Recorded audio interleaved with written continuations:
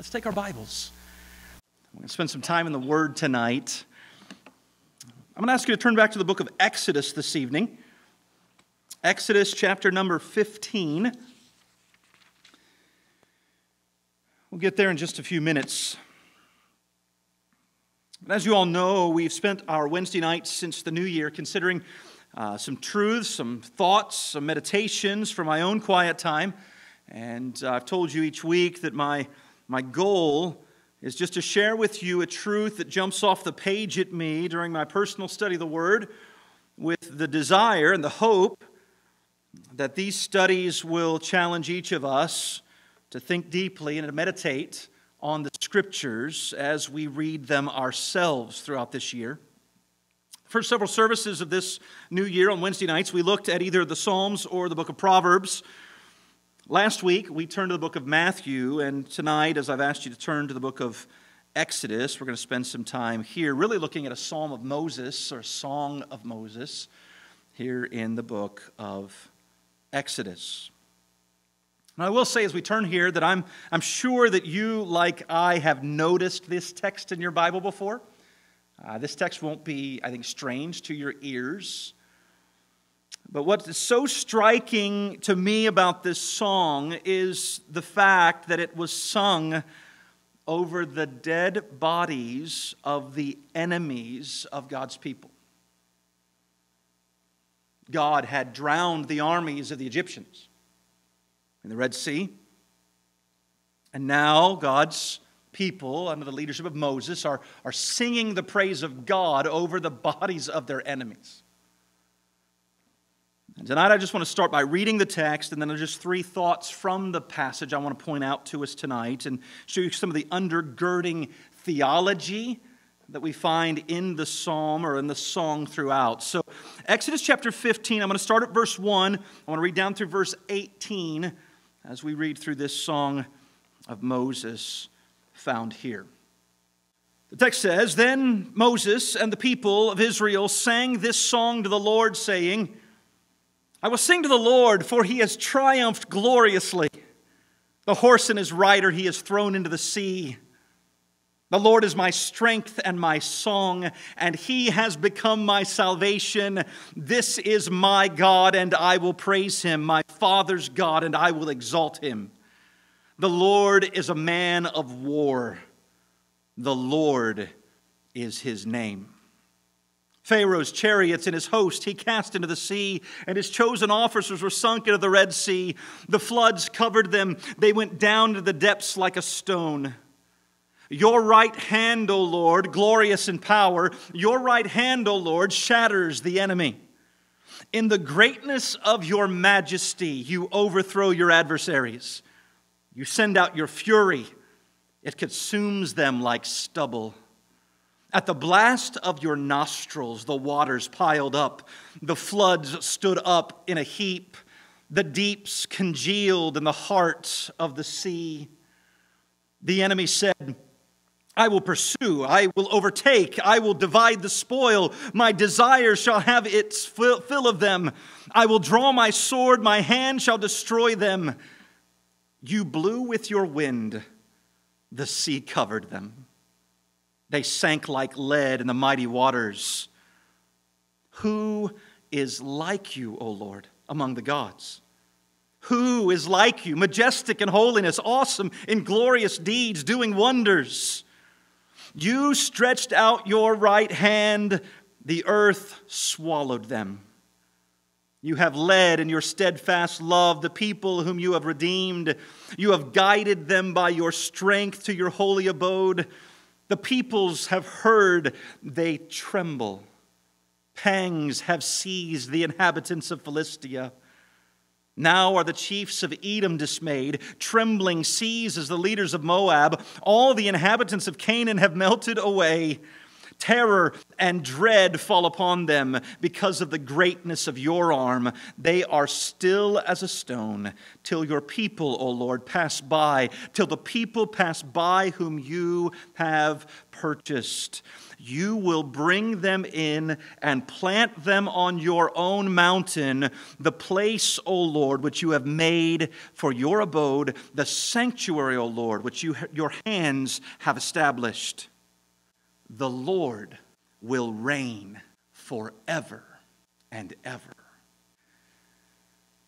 I've read this text many times, but I'll tell you, reading through it again this last week, it grabbed my attention once again. I couldn't read past it. I had to go back and read it again. I found myself reading it 3 or 4 times through this week, coming back to the words of this song. And as I noted at the outset, in this song of praise, there are 3 points at which Moses kind of pulls back from the specifics of the situation, and he roots his praise in the undergirding character of God. It's interesting to me how often we find ourselves running to God in times of desperation, right? Many times, sadly, we run to God only when He brings us to the end of ourselves finally, rather than regularly running to God as our God. We find ourselves desperate. We need something now. We need health. We need help. We need supply. We need something. And so we run to God in our desperation. And then what do we praise God for? Whatever He gave us. He healed. He gave. He supplied. There was money. There was health. There was protection. There was this. There was that. There was the other. And many times what saddens my heart is the temptation in my own soul. I think the temptation we all face of using God pretty much like a vending machine. You put in your coins, we call that prayer, and you get out an answer. We call that supply. And you wouldn't praise the vending machine for giving you what you think you deserve because you put in what it costs and you get out what it gives. And sadly, God becomes to many, even many professing Christians, nothing much more than a cosmic vending machine. We run in our desperation. We offer our prayers. That's our form of payment. We show up at church. We give in the offering. We do what we need to do. And we expect that God must give me what I ask for. And then we praise what we receive. We make much of that moment that He just dispensed to us the supply, or He gave to us the health, or He gave to us the protection. And what I find amazing in this song is that Moses praises God, yes, for the protection He supplied, but he sang praise to God because He's God, not just because He defeated the enemy. I love how this song, at least 3 times, Moses pulls back from the talking about the enemies and talking about the sea to talk about the God who did these things for him. And all we see in this song is the praise of God. Yes, God did a mighty thing for them, but a praise of God because He's God. We see it all over the song. So tonight I just want to spend some time asking us some questions as we look at this to see, do we think like this? Do I think like this? Do you think like this? Because we run to God many times when we have need. And when we have need, we should run to God. But what praise do we offer when God moves mercifully, graciously, savingly for His people? Do we praise Him for who He is? Or do we stop at whatever it is He's done? And tonight I want you to see for just a few moments how this works together in this song. It's just, like I said, captivated my attention again this week. I want us to think together about these things. And so I want you to notice these 3 statements from the psalm. And the first thing I want you to notice is that Moses tells us, and the people sang, that the Lord is a strong Savior. The Lord is a strong Savior. Notice what we saw in verse 2, where they just praise God. The Lord is my strength and my song. He has become my salvation. This is my God, and I will praise Him, my Father's God, and I will exalt Him. In the midst of making much of what God has just done, it's as if He pulls back and says, but let's remember who this is we're singing to. Don't miss the way that it's woven into the first few verses. It just fits there with the things that he writes, or that they sang, I should say, that are now being written down here in Moses' writing. Verse 1, then Moses and the people of Israel sang this song to the Lord. And what did they sing? I will sing to the Lord, for he has triumphed gloriously. The horse and his rider he has thrown into the sea. Yes, he praised God for what he did. But why? Because he is his strength. And he said, I will praise him. I will exalt him. How often is our praise, does it stop with the stuff? Look at the car he supplied. Look at the way he paid my bill. Look at the way I'm healthy when I wasn't. Look at this, look at that. Yes, talk of his wondrous deeds, but don't stop with them. Does he receive your worship and your praise? Is your life about him or just what he has done for you? Brethren, the one should point us to the other. What he does should be that pointer that brings us back to him. I love how the old hymn writer talked about when we get finally to Emmanuel's land. He says, I won't gaze at glory, but on my King of grace. He says, I'm not going to gaze at the crown he gives, but on his pierced hand. Do you and I wrestle with this at all? Or do we get in such ruts when it comes to our spiritual walk that it's like, God gets what he gets from me, and let's not even bother ourselves much further about this. The fact that I praised at all should be enough. And what we find here is many times he doesn't get the praise he deserves from the lips of his own. In fact, there's not much thought at all many times. We pray and we pray and we pray, and he answers, and then where's the praise? Where's the thanks? Where's the honor? Where's the glory? Oh, I love how these, after being so fearful on the other side of the sea, now on the day of victory, did not forget how they got to where they were and who it was who brought them there. The Lord is a man of war. The Lord is his name. You see, Moses and the people made much of the fact that the Lord is a strong Savior. And as they watched the way God supplied protection for them, they made much of it. But I want you to notice, secondly, from this song, not only is the Lord a strong Savior, but secondly, in verse 11, Moses and the people pull back again, and they say that the Lord is God alone. The Lord is God alone. Listen to how they sing, verse 11. Who is like you, O Lord, among the gods? Who is like you, majestic in holiness, awesome in glorious deeds, doing wonders? I remember hearing once, I don't remember exactly how the story went, but the story went something like this. Someone was finding themselves in a moment of desperation, praying and praying and praying, oh God, oh God, oh God, would you supply? And the next thing they know, like a neighbor shows up and brings them what they need, and they cut off their prayer in the middle. Oh Lord, never mind, my neighbor's got it. I wonder how often you and I think like that. Oh Lord, would you do for me? And what we think is, well, I'll take supply from whoever will bring it, not realizing that every good and perfect gift comes down from above. The breath in our nostrils, the strength in our muscles, we've talked about this, the clarity in our minds, everything. Christ was clear, without me you can do nothing. And yet, so often, we just don't think like that. So here they are on the other side of the sea, and what are they saying? There is no one, there is nothing that calls itself a God that can even begin to be compared with you. There is no one like you. There is no one holy and glorious and wonderful like you are. And yet it's amazing how easily captivated the professing people of God's attention is, how quickly our hearts are drawn away from the worship of the Almighty One. How short-lived moments of praise and worship can tend to be. How easily distracted, how captivated we are by our own providing for our own needs. And what do they say here? No.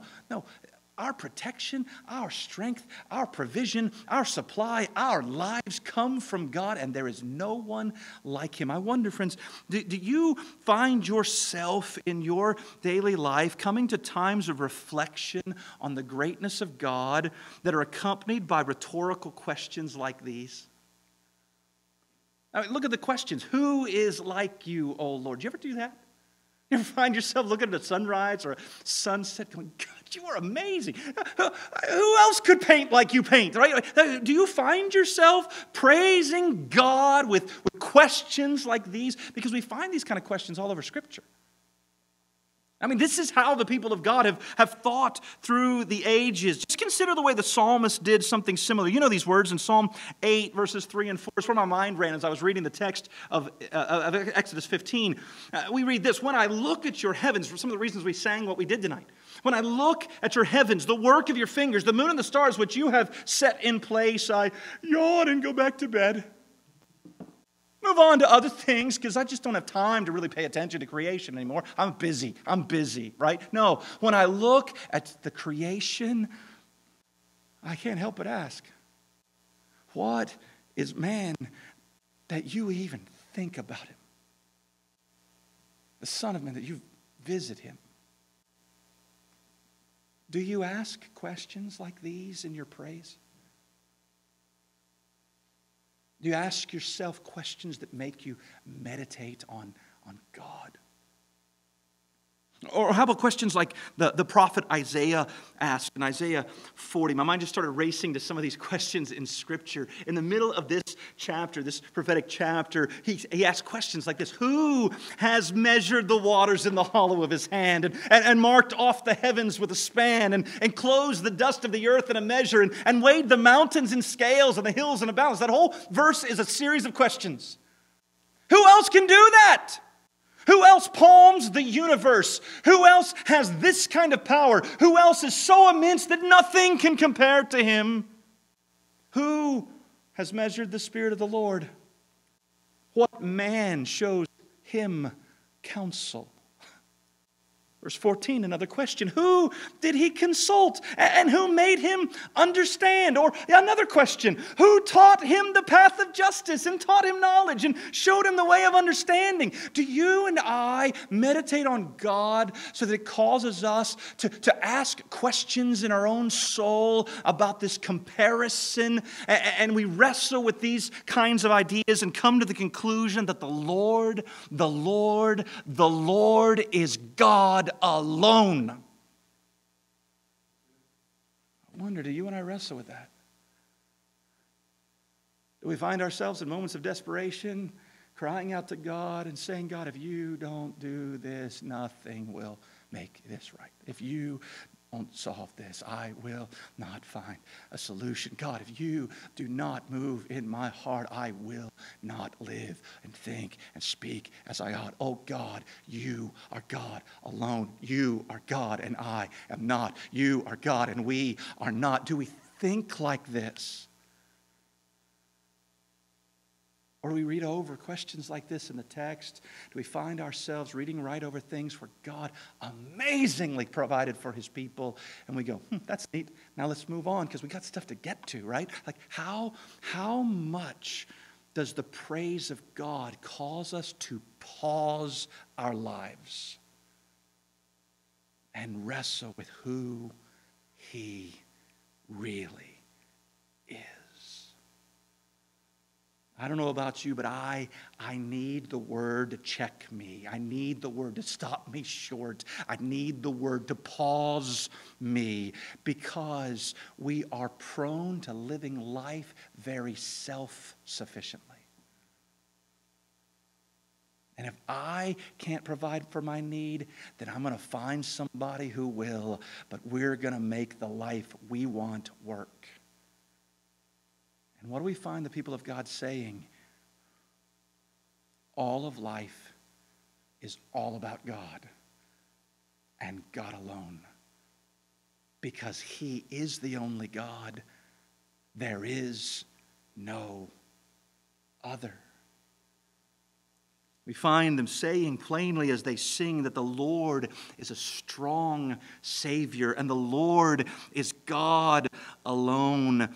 But as you might imagine, because you've been with us long enough and seen this again and again in the Scriptures, I want you to know this thirdly, that they sing that the Lord is sovereign over all.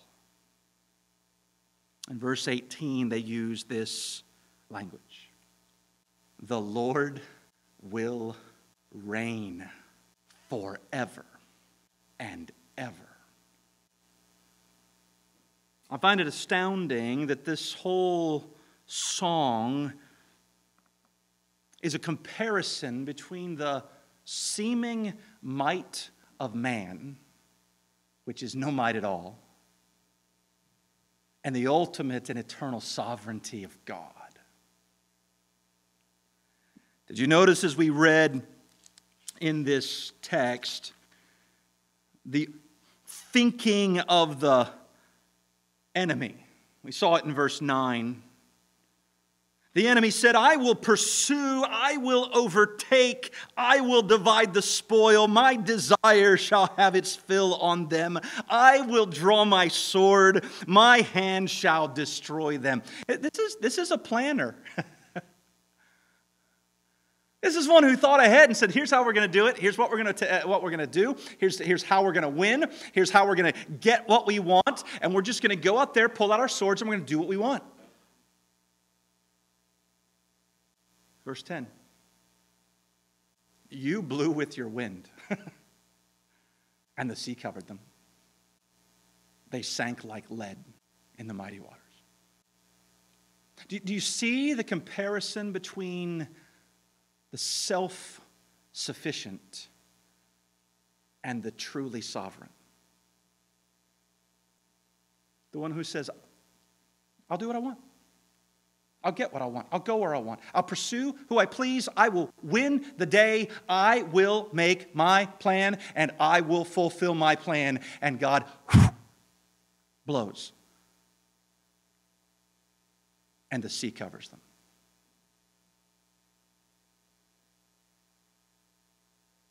There's a reason why James will say, you who say today or tomorrow we'll go into such and such city and buy and sell. And he's not talking to the lost, he's talking to the professing church, right? The believers. I'm going to go at this time to this place for this long, and I'm going to make this much money, and I'm going to come back, and I'm going to work my plan. And what does James say? Fools. You ought to say, if the Lord wills. First, he begins with, we will live.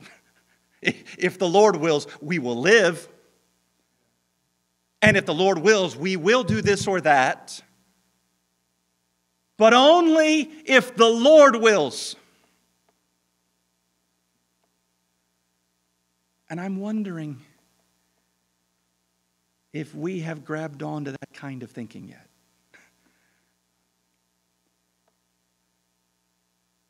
Only if the Lord wills will I even wake up tomorrow morning. Only if the Lord wills will there be enough to supply for my financial need. Only if the Lord wills will there be clarity enough to put two thoughts together and speak as I ought to speak for His glory. Only if the Lord wills. Why? Because He is sovereign over all.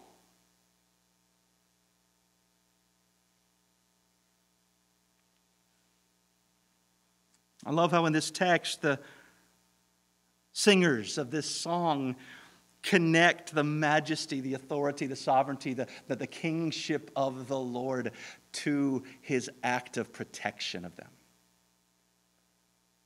Right in the middle of the song, we read in verses 6 and 7, this praise of God. Your right hand, O Lord, glorious in power.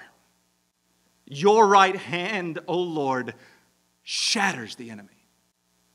Like a glass that's dropped from your hand and splintered into 1,000 pieces It's so brittle, it's so fragile, it can't protect itself. No, God, your power shatters the might of the armies of the nations.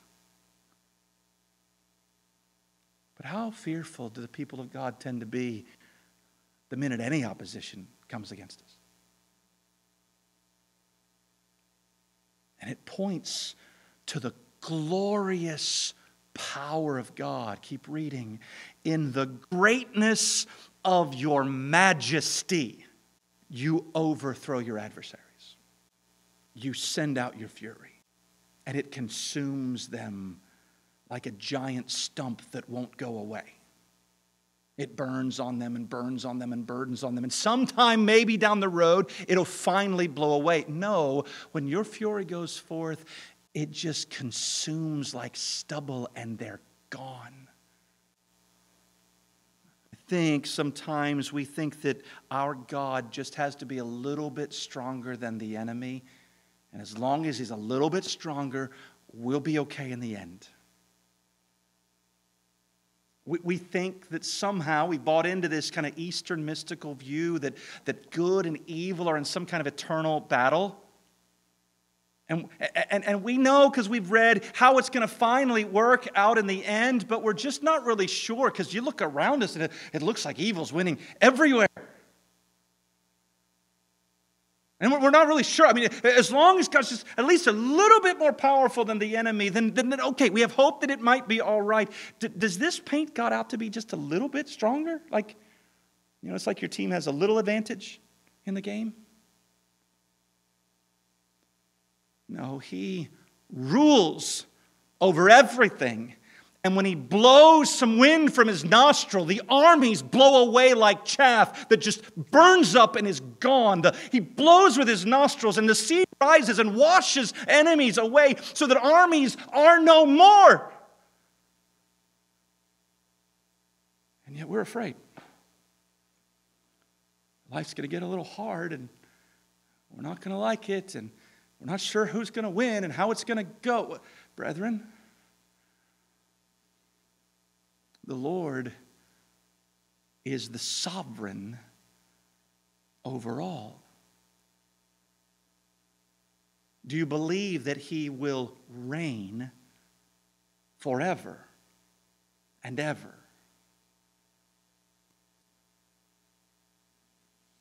The principles taught in this text, friends, make clear the fact, this was my meditation this week, that our security in this life and the next is rooted in God's sovereignty over all. If that isn't true, you might as well hang it up now. Because when you go to the text of Scripture, it tells you your hope is in him and in him alone. My security, your security in this life and in the life to come is rooted securely and squarely in God's sovereignty. If he does not rule forever and ever, if he does not reign forever and ever, we have no security. We have no hope. And this is why again and again and again, as you study the Scriptures, you find the people of God, when they give praise to God, when he moves on their behalf, and he supplies for their needs, and he protects their lives, and he meets every concern of theirs, what they praise is that he is God, and he is God alone, the ruler over everything. And I have to ask, when God meets your need, when God protects your life, when God supplies what you lack, is your praise and is mine the kind of praise we find through the Scriptures? Are we praising him because he is a strong Savior? Are we praising Him because He is God alone? Are we praising Him because He is the sovereign over all? Or are we still squirming when we read things like this? Or are we rejoicing in the God who is the God alone, the sovereign over all that is? Friends, we need to think and we need to live. We need to pray like we believe this is true. So as we go to prayer tonight then, what I want us to do is I want us to pray as if we believe every word of it. Every word of it. There are needs that we have. We'll ask you to share some of those in a minute. But my friends, what confidence do you and I have when we come to the throne of grace? Notice the throne of grace, right? Not the easy chair of grace, not the rocking chair of grace. The throne. Why? Because it's not the picture of a grandpa on a front porch who might have enough to supply. It's the picture of a king on his throne, and we come confident that He is ruling over all. And He is a king of grace. He dispenses what His people need. Let's pray like that tonight. All right?